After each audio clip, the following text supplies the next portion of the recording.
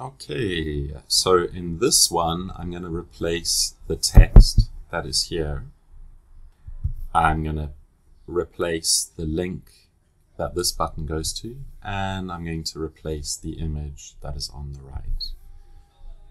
So I'm going to go to the text, and I will copy the text, and I can paste it in here. You can see that sometimes the formatting doesn't work, so just highlight, and then you can use the formatter, the editor above. We'll remove that little error. And now we've got the link to put in here. So I'll go back and I will collect the link. And we can edit the button. And I will replace the link in here. We can do it just with the HTTPS nowadays. View here, I'm happy with that.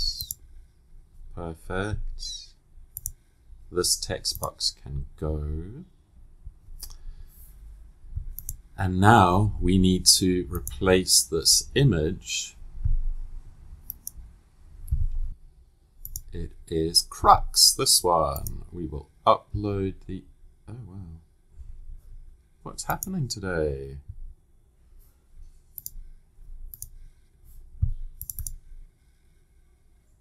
Is it going to load this time? Are we going to have success?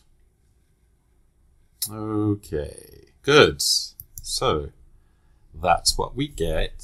We've got the title, we've got the content here, we have a link, and we've replaced the image.